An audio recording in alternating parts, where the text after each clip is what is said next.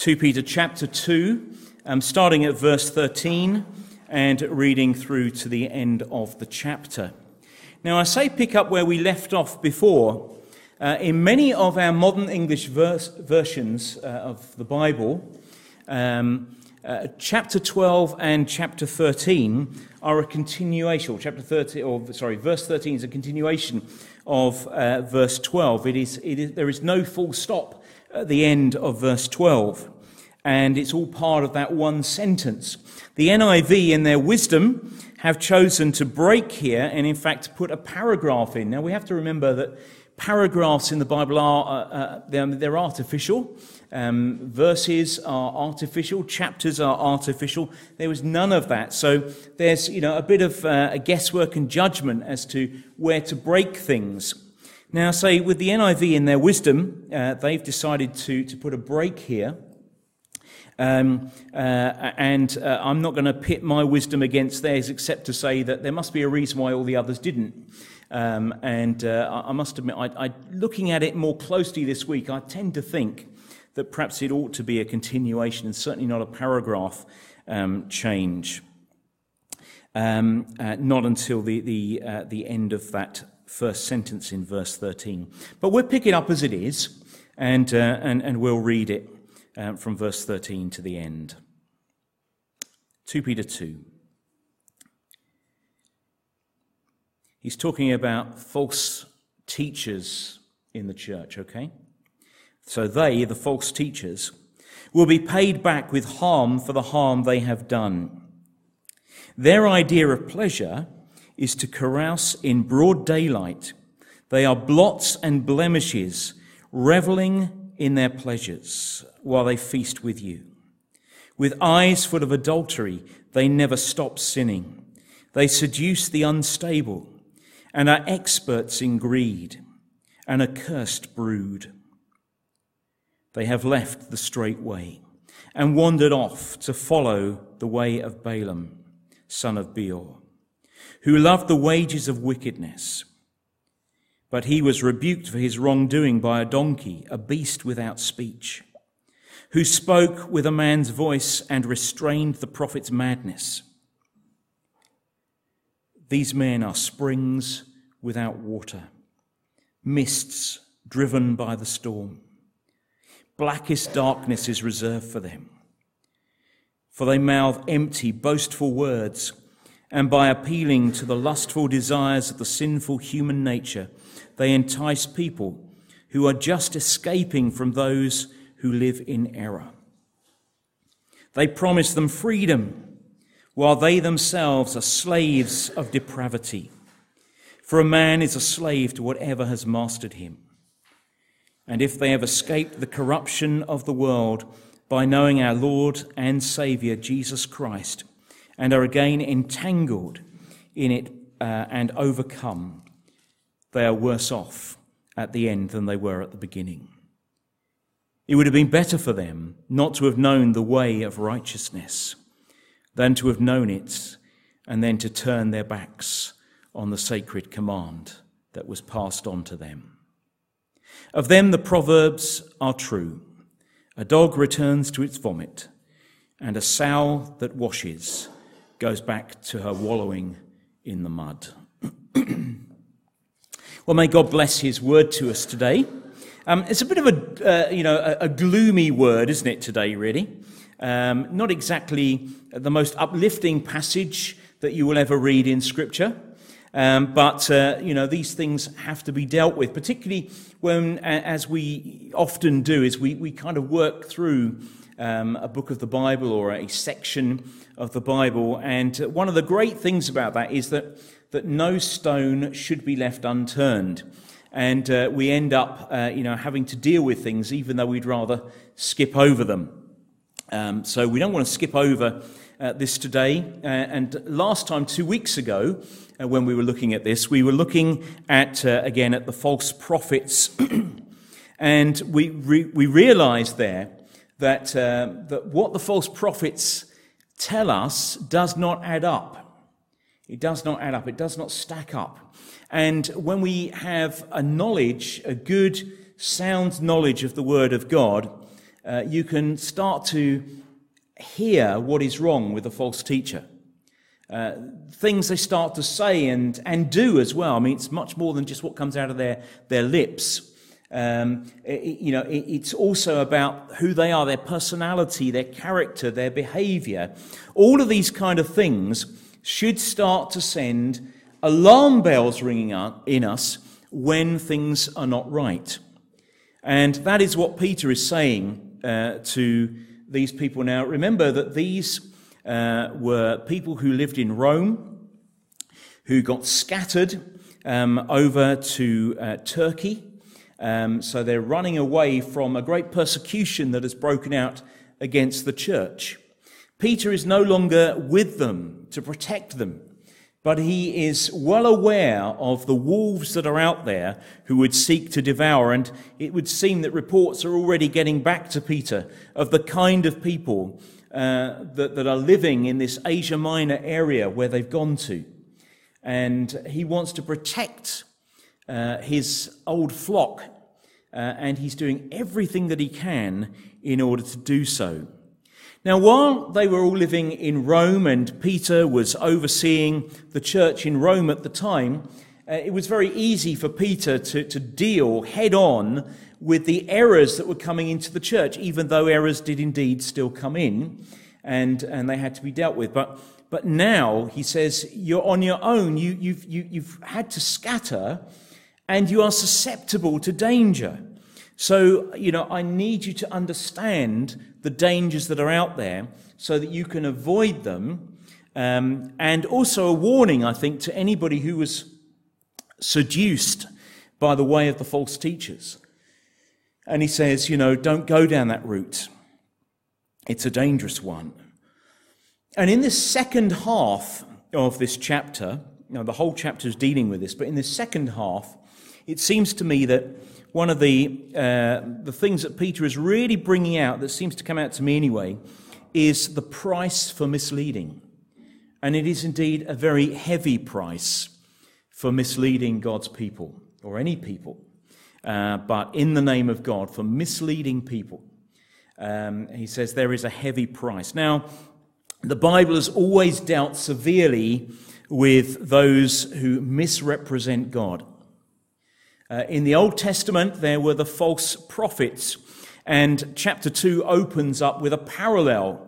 And so in chapter 2, he starts by saying, but there were also false prophets among the people. So he says there were some good prophets who gave us some wonderful prophecies in Scripture.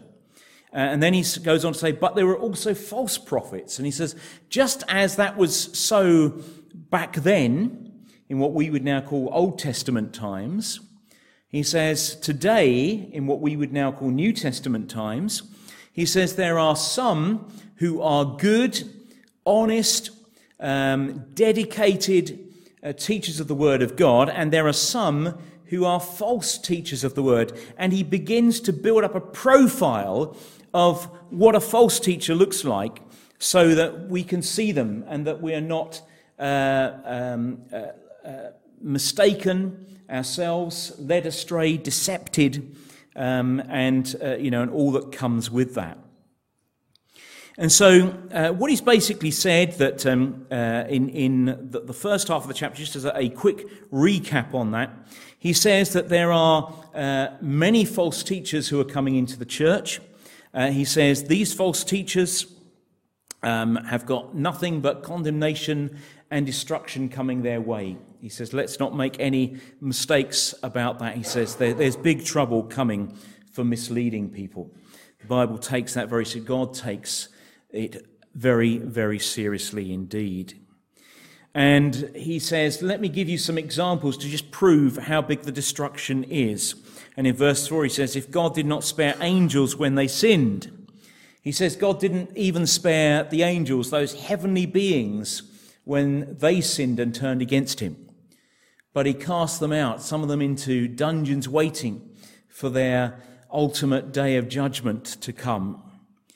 He says, if he did not spare Sodom and Gomorrah, if he did not spare, all of these people in the past that sinned, He says, then make no mistake, he is not going to spare the false teachers today.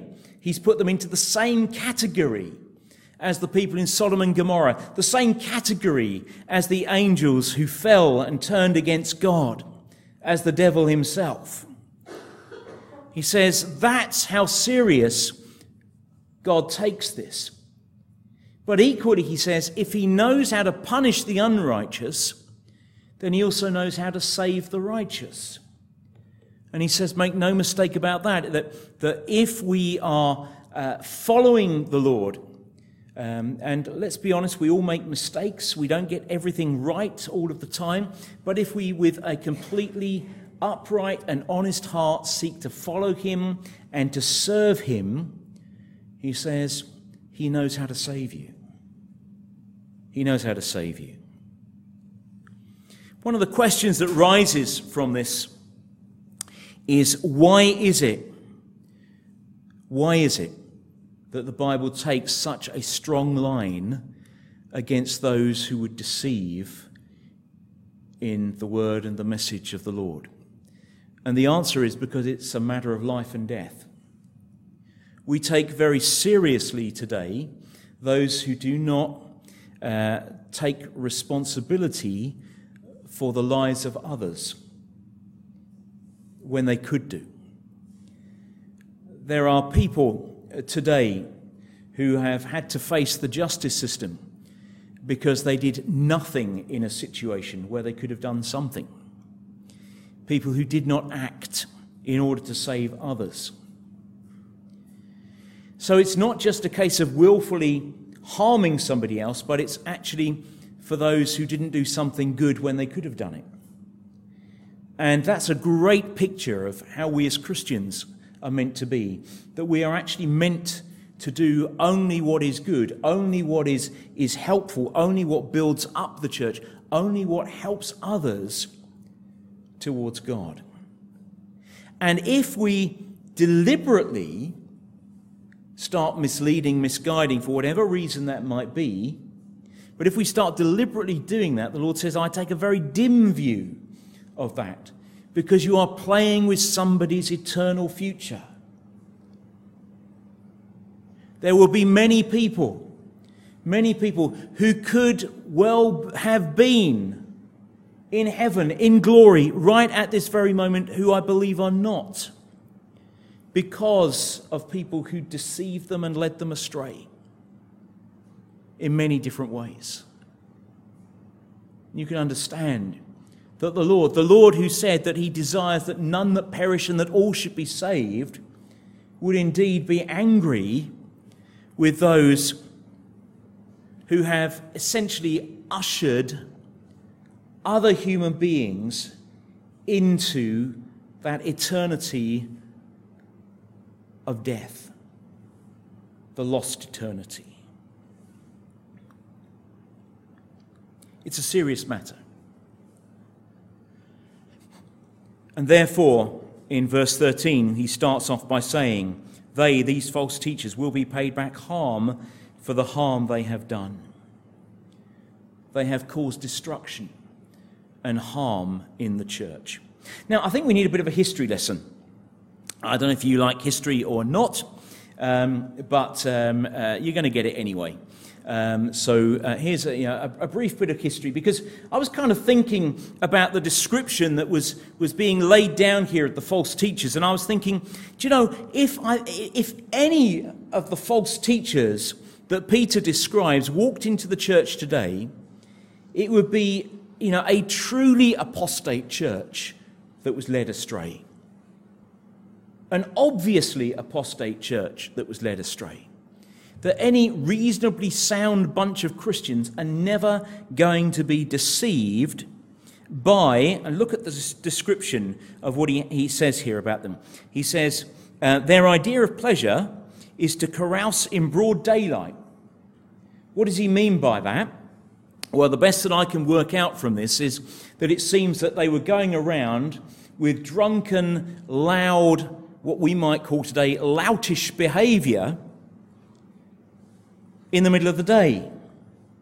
Now, there are times when people I mean, I'm not talking about Christian people, I'm just putting people in general. There are times when they have a few too many drinks and get a little bit noisy. And usually that's not during the day.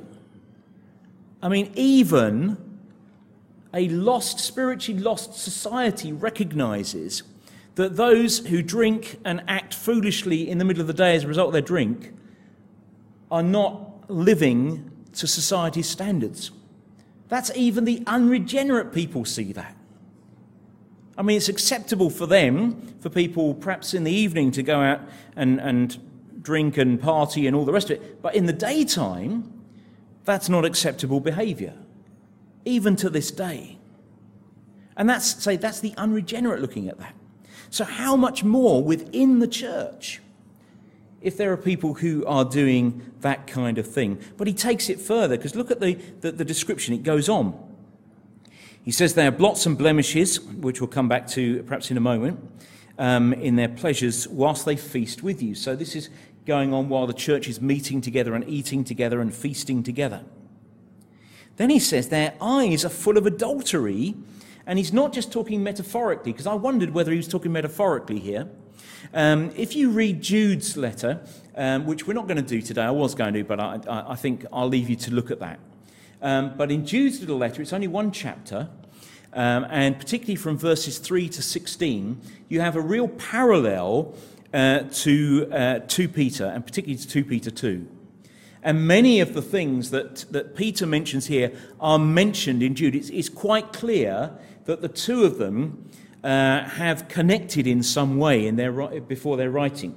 Now, either Peter wrote first and Jude read the letter and wrote, or Jude wrote first and then Peter has picked up on some of Jude's stuff. We don't know which way round that was.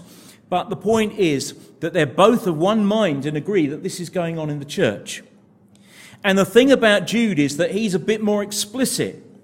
And he makes it very clear that what Peter speaks about here as eyes of adultery, he says, is sexual immorality. He says it is clearly sexual activity that should not be going on in the church, is going on in the church. Now, if that was going on in any reasonably minded bunch of Christians today, that would be called out instantly, wouldn't it? You wouldn't get away with it. But he goes on. Not only are their eyes full of adultery, in verse 14, and they never stop sinning, that they seduce the unstable, and they are experts in greed. Oh my goodness, where does it stop?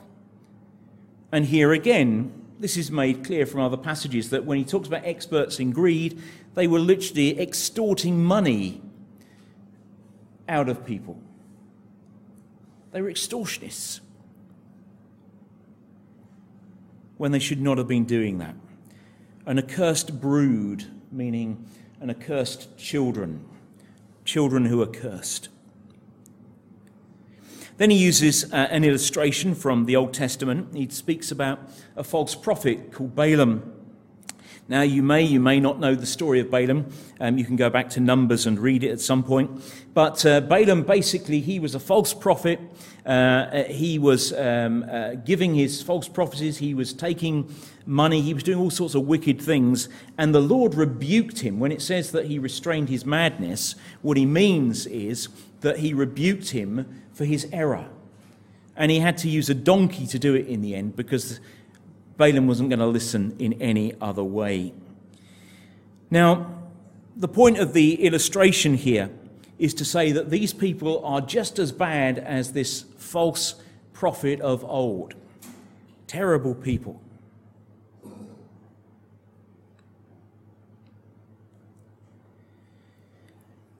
What a picture of the false teachers.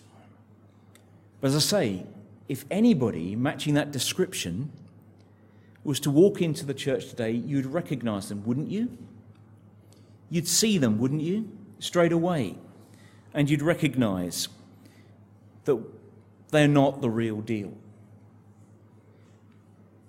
But let's just say, go back into history for a moment. We've got to understand a little bit about the culture in which these people lived.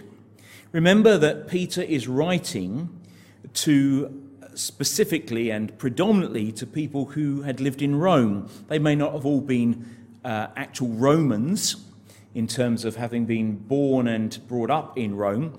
Rome was the centre of the empire, so people would crowd, a bit like London today. You know, we're blessed to have people from all over the world coming here. Rome was the same. People travelled from all over the world to live in Rome. It was the centre of the universe for them. So these people may have been, a real mix of people. But the point is that they entered into the Roman culture.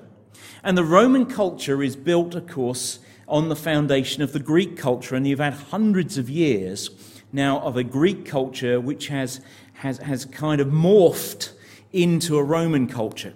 And therefore many of the Greek gods exist in the Roman culture, except they have new names. So, Aphrodite becomes Venus, for example. The goddess of love. Well, let's just think about this goddess of love for a moment. They had temples dedicated to the goddess of Venus in Rome. What went on in the temples of the goddess of Venus? Well, it doesn't take much of an imagination to kind of work out the kind of immorality that existed. The prostitutes, the temple prostitutes that were there, the sexual activity that took place there. They were celebrating this. This is their culture. This was okay for them. They were very much into that kind of thing. And there was actually a sexual liberation that existed in Roman times that didn't exist in Greek times. We often talk, don't we, about kind of the sexual freedom of, say, the 1960s, and of how, it changed from earlier decades and became very sexually liberated in the 60s, particularly in the West. Well, the same thing happened in the ancient world, and you can see this actually. It's quite fascinating to look at some of the archaeology that has been dug up. And, when you actually start to look at some of the statues and things that they dig up, it's quite easy sometimes to tell which were from the Greek era and which are from the Roman era. If there is any nudity of a woman in the statue, the drawing, etc., then it cannot be Greek, because the Greeks had lots of nudity of men, but they thought that nudity of women was an abomination. The Romans, on the other hand, said, hey, hang on a minute, let's explore this sexual freedom a bit more. And so you get a lot of nudity of women in their statues and in their art, etc. And it's all about this freedom that they were exploring and indulging in Roman times. But it doesn't stop there. You see, there was also another god they celebrated in Rome, the Roman god called Bacchus. Now, the god Bacchus was the god of wine, and they had festivals to the god of wine. And the idea was that, well, I think you can probably guess the idea. It was a little bit like, the Germans have Oktoberfest, where they celebrate beer in Germany at this time of year. But actually there, they took it a stage further with the wine, and they drank and they drank and they drank until they were completely out of themselves on the wine. And the more they could drink, the more of a celebration it was to the god Bacchus for the grapes that he had given, for the wine that he provided. This, my friends, is a completely debauched society. Because if you put the sexual freedom that they were experiencing along with the wine that was controlling them, you put the two together, you can imagine what we were ending up with. And the New Testament speaks very often, well, not very often, but from time to time it speaks even about the orgies that were taking place in society and sometimes creeping into Christian society as well. See, the thing is that Peter says that the people in the church have been brought out of this cultural revolution that was taking place and this freedom in alcohol and other forms of what we would call drugs probably today, but forms of getting high, substance abuse that they used as well. That they were using those kinds of things. So the sexual freedom, the alcohol, the substance abuse, the whole lot. And he says, but people have been rescued out of that and into a new way. So don't get drunk on wine. Instead, be filled with the Spirit. And he says, and just as they've come away from all of that, you've then got these false teachers who say, but this is our culture. There's nothing actually that wrong with it. It's just a bit of fun. It's good to enjoy ourselves. It's good to indulge in these things a little bit. And the people whose minds have been corrupted and who are trying to get straightened out through Christ are now confused and saying, well, maybe it is all right to indulge in some of that stuff again. See, the point is that although today, if some of these things was openly happening inside the church, we'd spot it a mile off. But just as Christ had saved these people from this kind of culture, this openness, this debauched revelry, carousing that they were involved in, he had saved them from that into a new life, a holy life, a life modelled on Christ. So today, he has saved you and he saved me out of a society and a culture which celebrates its sin in other ways. Some of them the same ways, actually, but in other ways too. And when we see some of the cultural things creeping back into the church, and particularly when it's coming from leaders who say, yeah, it's all right to indulge in those things, we need to be worried. We need to be very worried. Because I think that's how we apply the principles of what is going on here. You see, here Peter is concerned about the human nature. Look at verse 17. He describes these false teachers of how they are. These men are springs without water and mists driven along by the storm, or clouds driven along by the storm. So he says you've got storm clouds coming and you've got streams that when you get there, there's no water. You turn the tap on and nothing comes out. You're gasping for a drink and there is nothing, he's saying. There is nothing there. How frustrating it is if you turn the tap on and your glass is still empty. Here in the UK, we're immune to storm clouds. We get them all the time. But in a country that had blue skies for most of the time, the storm cloud could spell disaster, frankly, for them. Because sometimes when the storms came, they were pretty terrible. I remember being in Turkey a few years ago, and I was talking to some other Brits at the hotel, and I said to them, they were working with it was a Christian holiday company, they've been working out there for the season. And I remember saying to one young lady, I said, how long have you been here? And she said, well, I came out at the beginning of May. Now, by this stage, we're approaching the end of August. And I said, are you enjoying it? And she said, I know this is going to sound strange, but I'm missing the rain. I said, how can you possibly be missing the rain? She said, I'm just sick and tired of blue skies and 40 to 45 degrees temperature every day, without fail. For 4 months now. She said, it's relentless.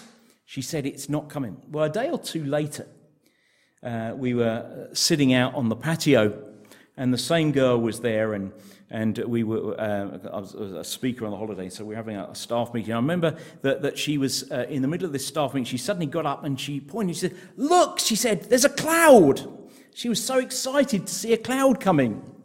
You know, I was just reminded of the prophet of old. You know, when he saw the cloud, it was the size of a man's hand. He said, "Well, that's what it looked like to me. It was tiny, but she was so excited that the cloud was coming." Oh, maybe we're going to get some rain, you know. The hope of it. But when the rain comes, boy, does it come. Torrential. It's a downpour. And they tell me that it can be quite frightening sometimes when the storms arrive. And I think that's what Peter's talking about here. He's actually talking to people who were in the same areas I was there in Turkey. And he's saying to them, you know, that actually when the storms come, he says it can be a terrible thing. The low cloud, it brings darkness. If it comes really low and it brings the mists with it as well, off the sea and things like that, you know, that can be pretty awful. The pea super, as we sometimes call it. But going back to verse 17, blackest darkness is reserved for these people. Their mouths are empty, boastful words. Their mouths they mouth empty, boastful words, and are appealing to the lusts and the desires of the sinful human nature. And it doesn't matter which generation we're talking about, the desires of the lustful, sinful human nature will always come to the surface. And it is our duty as Christians that we are always keeping that in check. We don't always succeed. Paul spoke about the fact that he gets frustrated with himself because of the sin that keeps coming out. And he says, I end up doing the sin I don't want to do. And we're all a bit like that, aren't we? Sometimes, we just end up doing things we don't want to do. That's part of human nature. But in Christ, we're bringing that under control. Part of the fruit of the Spirit is that of self-control. It brings us under control, that we're able to say no to the things that are displeasing and dishonoring to God. And Peter says, but these people, they have no self-control. He says, in fact, it would have been better for them if they'd never, ever known about Jesus and his salvation than to have known and then turned back. He says there is an incredible price to pay for misleading. He says, I wouldn't want to be in their shoes when they have to stand before the Lord on the day of judgment.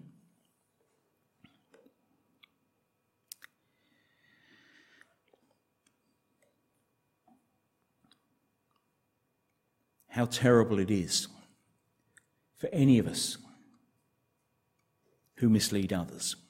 Jesus spoke about this too. He spoke about those who misled. He said, it is better to put a millstone around your neck and drop it into the middle of the ocean. Better to do that, he said,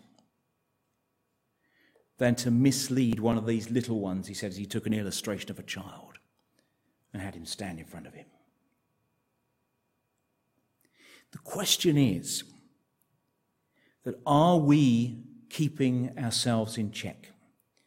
Are we being so influenced by the world, the culture and society around us that that's creeping into our lives?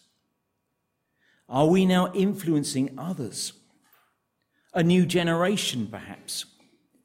And for those of you that have influence over younger children, young people, that's a consideration for us. Whatever that influence may be, whether it's our children, grandchildren, nieces, nephews, children we work with, whoever that might be. But are we misleading them? Are we giving them the impression that actually sin is okay, that God doesn't mind, that God is a God of grace, that he forgives anyway, so what does it matter? Or do we instead take our faith seriously enough to know that it really is a matter of life and death? To know that seriously enough that we have to make sure that we are walking the straight and narrow path, that we are actually living holy lives, that we are being godly people. Are we being careful when we are out there and around in society? Lisa and I did an impromptu walk last week.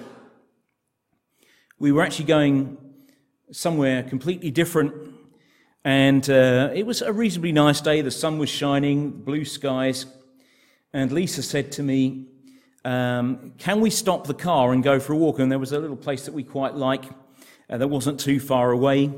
And in a moment of madness, I said, yes, we can do that. And we got out of the car. Now, you see, I was actually going somewhere where I need to be reasonably dressed up. Wasn't quite sort of suit and tie, but, you know, it was fairly smart casual. And now I'm going across a common and through the woods with thick mud and, you know, and I'm saying to Lisa, you know, I didn't bring my walking shoes. Now, if we had taken my Discovery, I always keep my boots in the back, just in case I feel like going off-road, as you would with a Land Rover, wouldn't you? But in the other car, I don't keep them there. So, you know, I had no choice, you know, but I just had to. So off we go. And, of course, the more we started to walk, the thicker the mud was getting. And do you know what it's like? You get these sort of fairly narrow paths, and the centre is all muddy. And you see where horses and things have been down there and kind of, you know, really made some nice big deep holes with their hoofs and stuff like that, which were got waterlogged. And I'm kind of edging around the bank now to try and get round these muddy patches.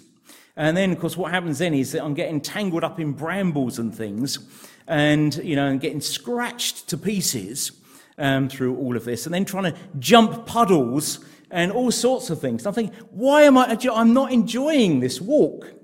Now, I normally do enjoy going out for a walk like that, but I'm not enjoying this walk. Why? Because I was trying to keep the dirt off of me. You know, that's how it's like for the Christian in society. That we are walking gingerly because we're trying to keep the dirt off of us. We're trying to stay holy. We're trying to make sure that we're not contaminated through the sin that is around us. So let me ask you the question. When you're watching TV, do you go engaging your brain? Thinking, I need to just think very carefully about this. What am I taking in here? Is this good? Is this positive? Is this helping me? Or is this actually negative? Is it working against me? Is this pleasing to God? Is this dishonoring to him? For those of you that listen to music, particularly a lot of the popular culture stuff, do you ever stop to listen to some of the words? Would you really be happy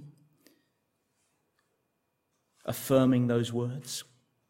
Be careful with the music that's out there. When you go into the workplace, some of the joking that's going on, can you really laugh at the jokes? Or is it a bit coarse? Something you shouldn't do? Is it honouring to God or dishonouring to him? Are you making sure that you're keeping yourself clean, spiritually speaking? Do you spend time just examining your life and just saying, do you know, I've slipped into a place where I shouldn't have gone. I've crossed a line that I shouldn't have crossed. What are you going to do about that? How are you going to prevent it from happening next time? And then the influence on those around you. Are you happy with the places that you go to, the company that you keep, the conversations that you have? If Jesus was standing there physically next to you, would you be embarrassed by those situations? Or would you be pleased to welcome him in? Those are the kinds of questions we need to ask.